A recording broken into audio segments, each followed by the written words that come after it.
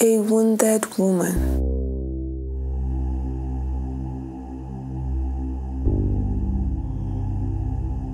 Thrown out of her husband's house.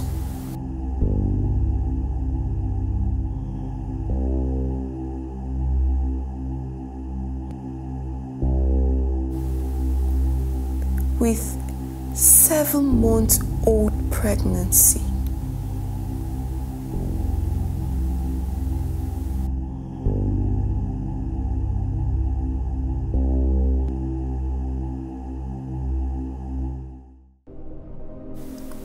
Languished in sorrow.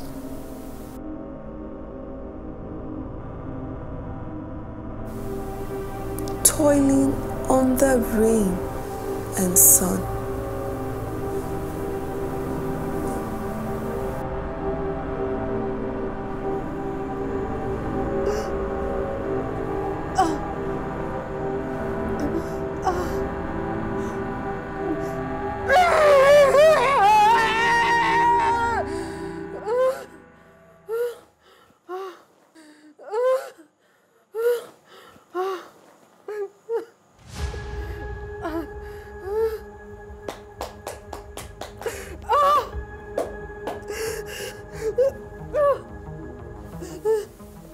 Till the birth of the lonely child.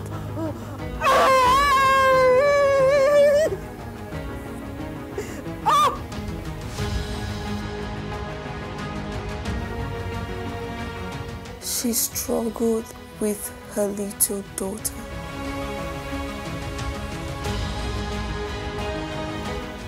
Still wailing as a load of suffering swallows her beauty and smile.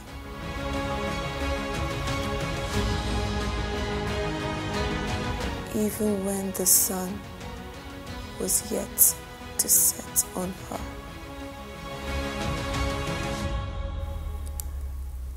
I grew rendering my assistance to my weak mother, who sat to welcome my little efforts by the road. Thereafter, retiring to an uncompleted residence.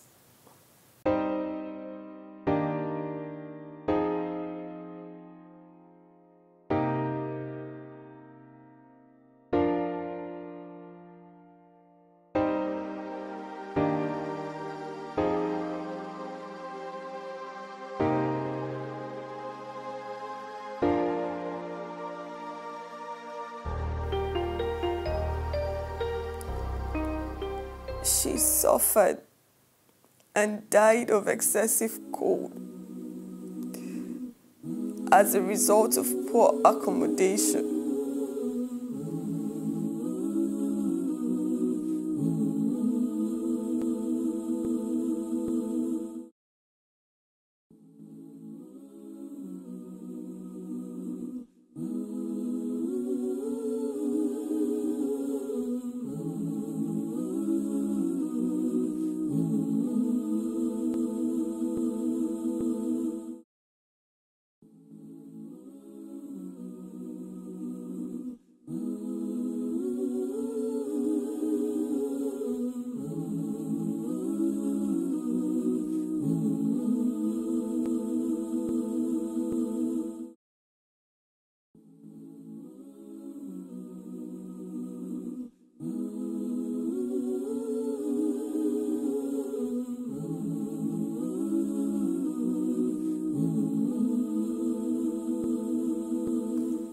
Was that not enough for a man to have allowed me wait for the sun to rise at my fortune?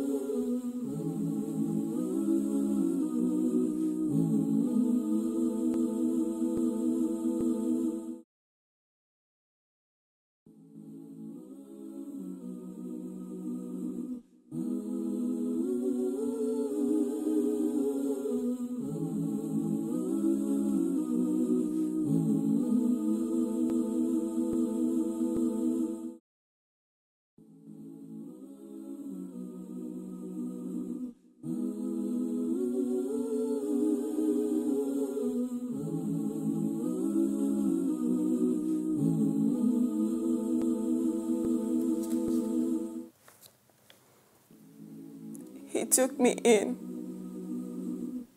and stopped me from selling. He gave me a new life, a life I thought was God-sent, not knowing it was a snare of destruction.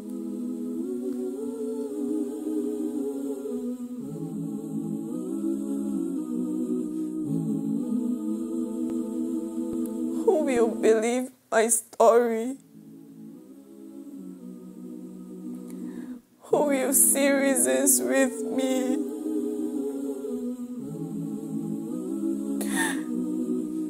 Who will pay my ransoms?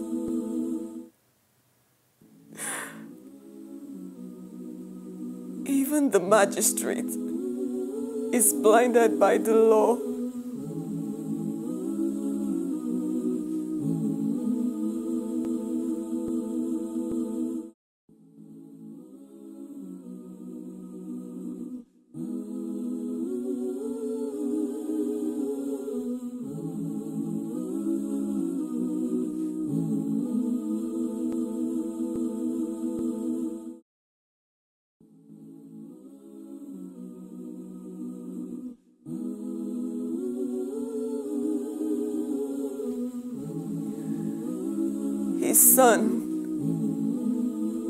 His son rides on me every night with a gun and threatens to kill should I make noise.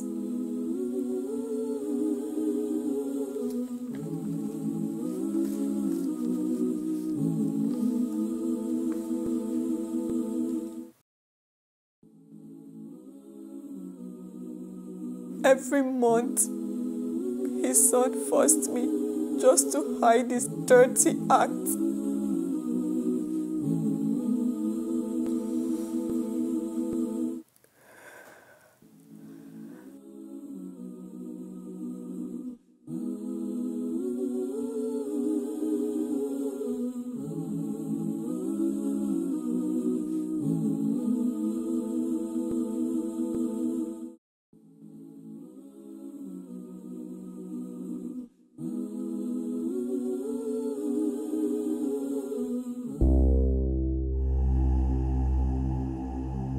I lived in pains of constant abortion.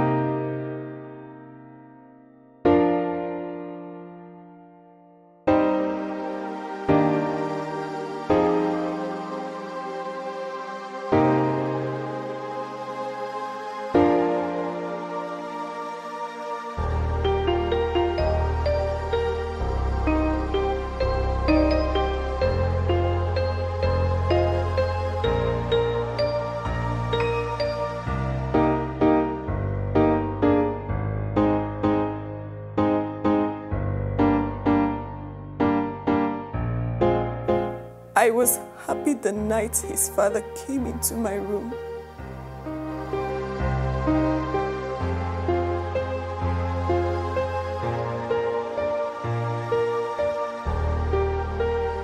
Thinking I could table my problem.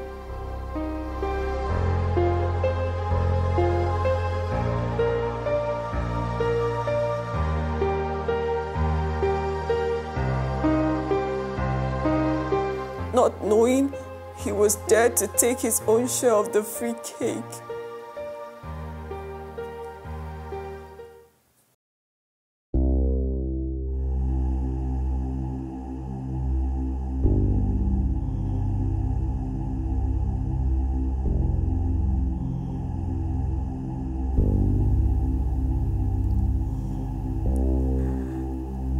I could not bear the pains anymore. My groaning could not help.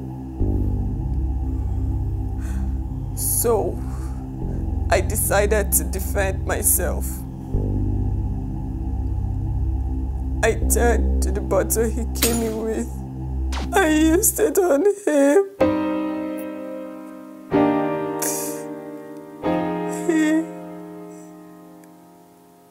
He died.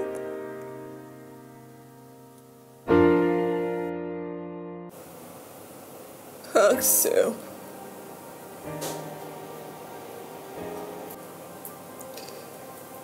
I could not bear the pains.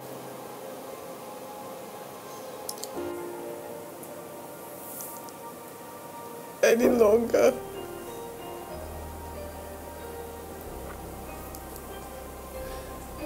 Mr. Clems helped me and mothered me slowly.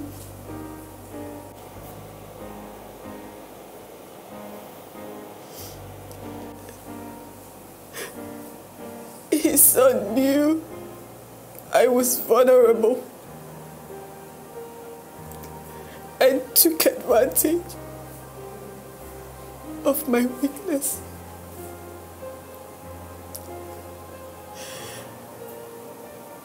I lost it all.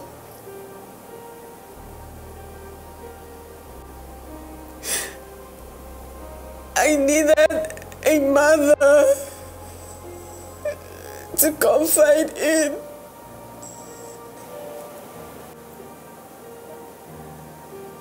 But she was nowhere.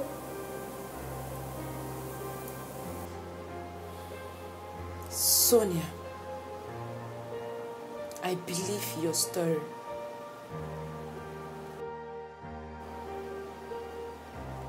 I believe everything you have said.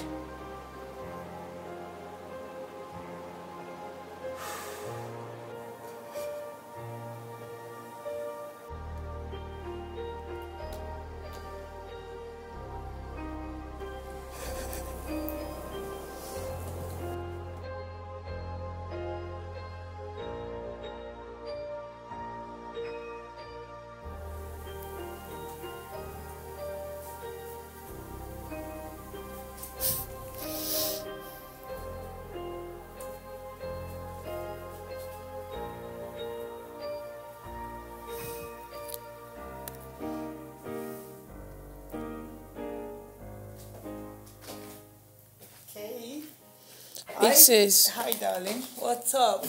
I'm fine. So you're carrying all this thing. What do you want to do with them? I just want to make my beautiful like your sister. But hold on, hope you're not planning to give me a boyfriend. You know. Hey, Jesus. Guess what? I have gist for you. Okay. You see that guy you gave me to that day? Hey, God, that guy is annoying. I don't like those kind of guys, so please, But he's cute. Cute, girl. I don't want that kind of can snore. I cannot stand it, I beg. No. Okay, even if you must not pot belly, you. Not that my brother, oh, Jesus, I hated that man, God. See pot belly. No, I don't like this one. It's just my face. Okay. What taking? Hello, my lord. I'm fine, thank you.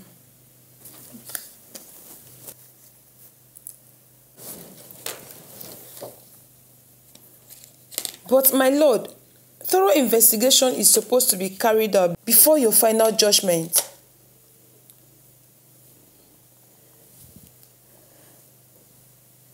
Yes, I have met with the accused already, but Hello, my lord. Hello?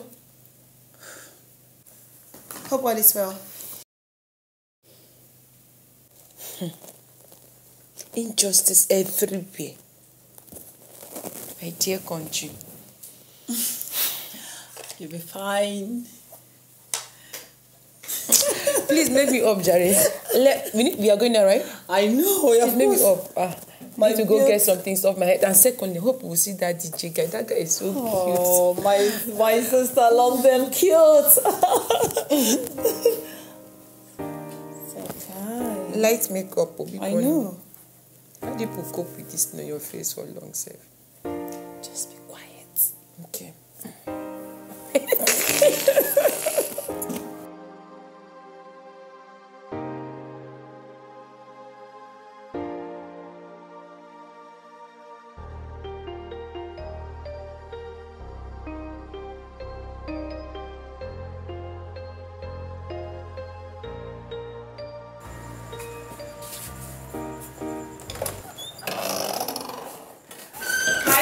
Hi, darling. What's up? I'm fine. How are you? I'm fine. Most beautiful lawyer in the world. You're blushing.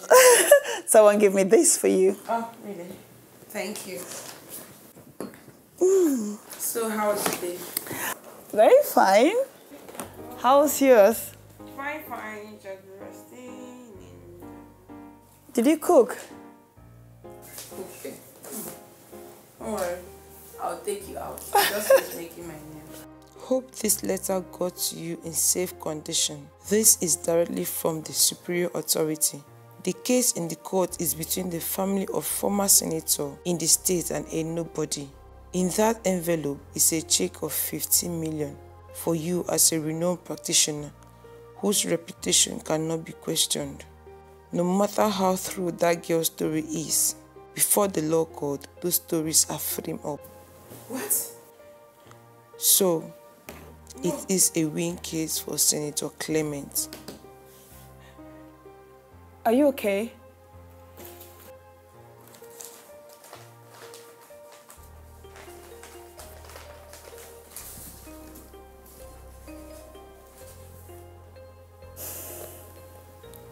No.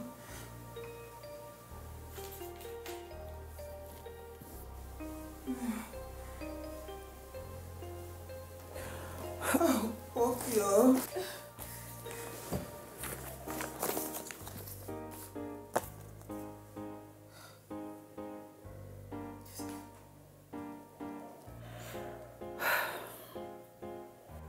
So this is the fate of a common man. The court is supposed to be our only hope as ordinary citizens.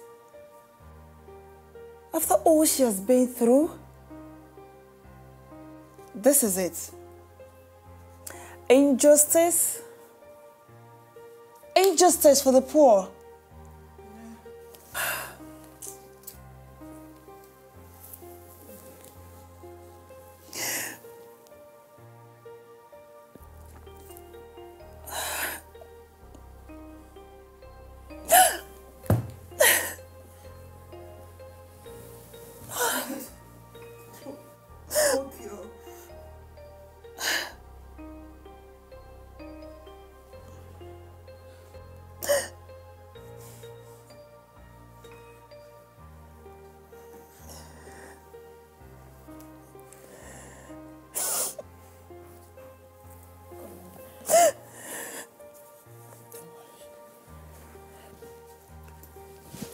It's okay.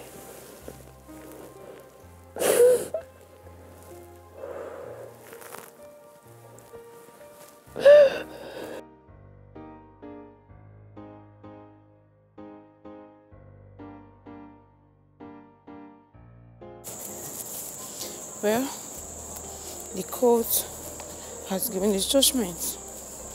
There's nothing I can do. I can't risk your life or the life of any member of my family. So, I just believe it is the will of God. Hence, the media. Counsel, what is your thought about today's judgment? Well, my Lord in his wisdom has given his judgment, and it is now an extant law. Of a truth, my client is innocent, and the accused has taken laws into her hands. Regardless of whatever happens or whatever the accused has claimed, the law is the law, and no one is above the law. Therefore, whoever kills shall be made to face the law, hence the judgment. Why was she given a death sentence instead of a life imprisonment, as it was a self-defense act? The law is supreme and cannot be contradicted. The penalty for murder is death, and the penalty for manslaughter is life imprisonment, as the case may be. What happens if the defense counsel appeals this judgment? Well, we await them in court. Please, let's go. Excuse me. No, I'm sorry. One other question for you. No. Just one final question for you, man. One more question.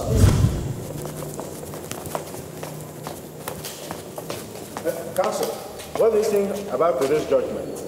Well, I will not question the decision of the court. However, it is a clear display of unfair treatment to the downtrodden. Will you appeal this judgment? Well, we'll apply for the judgment. We'll look at it. Then that will inform our next move. Counsel, how long will it actually take for you to appeal? Thank you very much. Sir. Thank you. Thank you. Excuse me. Thank you. Thank you.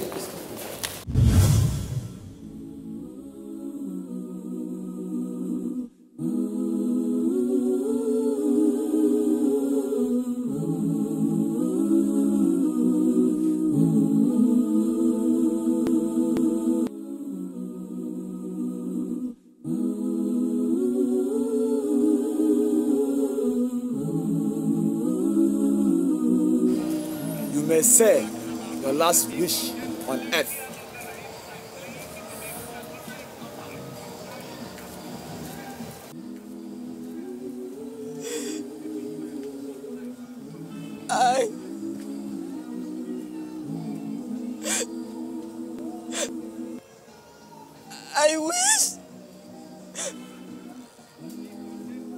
I wish the Lord can see the truth, even without evidence. I wish the voice of the poor can be heard for justice.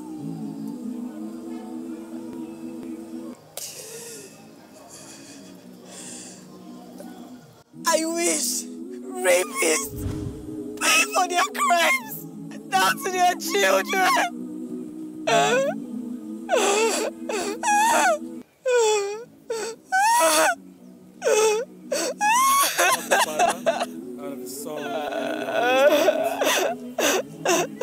Lord, accept the soul of your daughter. May your soul find rest with the faithful departed.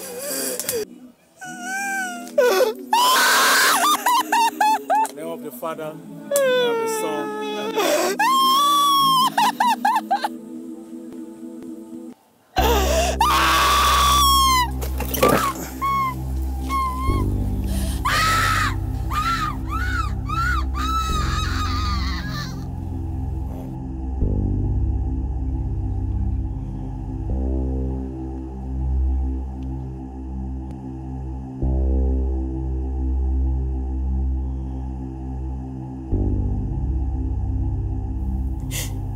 I killed her. I saw the truth. I knew the truth. I couldn't say it.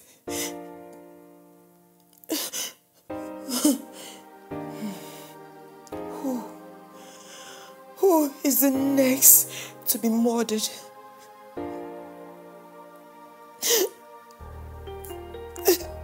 The law has made me a legal mudra with license.